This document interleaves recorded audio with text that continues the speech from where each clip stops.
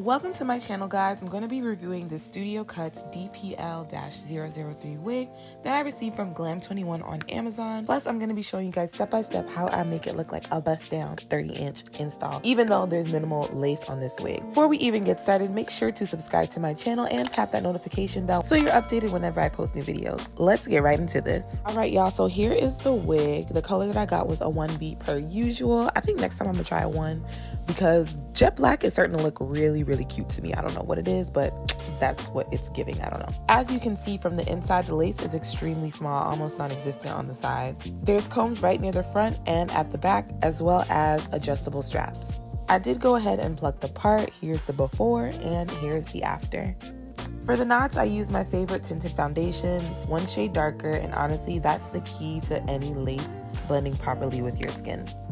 My cap is also a bit darker than usual. It didn't look bad once I put the wig on, and it was honestly less work than having to tint one of my lighter caps. I'm obsessed with the waviness of this hair. Usually, I don't go for these types of textures, but you know what? We gotta step out of our comfort zone every once in a while. For the meltdown, I'm using the regular Even Wonder Lace Bond Adhesive Spray, and I'm just gonna section out my baby hairs and then pin those back. I go in with the spray adhesive all around the perimeter and blow dry it until it's almost dry. Then I go in with my elastic band to secure it and melt everything in place.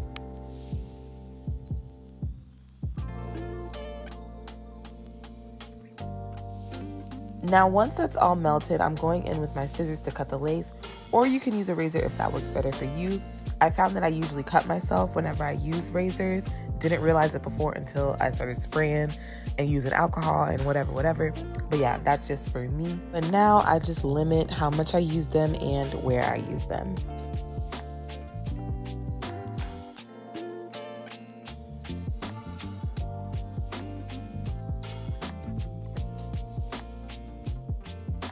Once I cut the lace, I go back in with my adhesive spray to make sure everything is down for the count.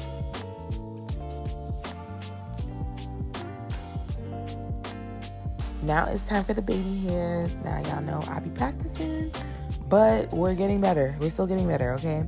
I used my little straightener to curl them up. Then I went in with my foam to mold them into place.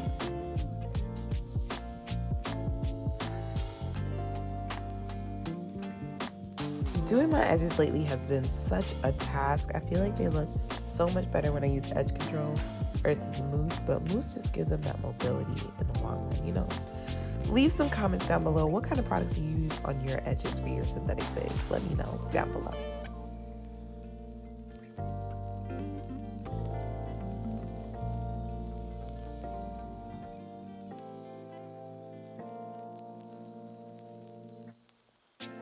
The most important step though is to use a wax stick. I love the one from Care, and I'll link that down below. I put that all over the part. Then I take my hot comb and just hot comb all around that part, and that's how you get it super duper flat.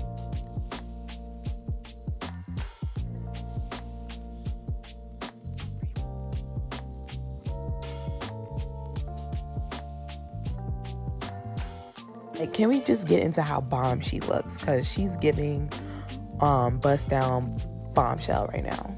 Now, I don't recommend brushing her out. I did this for the video just to show you guys how big she can get. I would use a wide tooth comb at first because I will say once I got to day 2, day 3, she was a tangled mess. She was doing a lot, you know. Synthetic hair in general just doesn't like to be touched, and I was doing a lot during this video.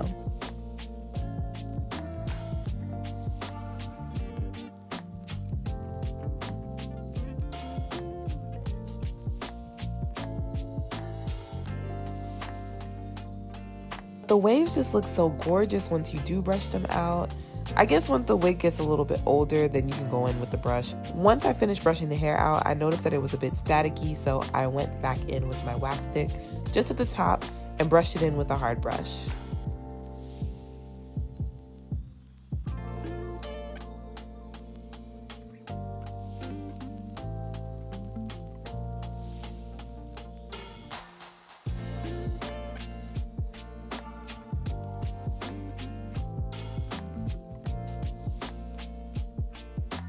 For the final touches, I'm going in with my foundation again, and that is all she wrote, guys. Literally took me no time at all to install this wig, and I didn't have to do too much work. Like, we love an easy install, and especially one that looks like this. Here is a shot of the back. It's giving, I don't know what it's giving, but it's giving something, okay? Now for my honest thoughts on this hair, I did wear it for a few days, and I have to say, it tangled up so bad after just those 2 days. Once I brushed it up, it would just tangle right back up, and don't get me started on the back of my neck. Baby girl, it's terrible, okay?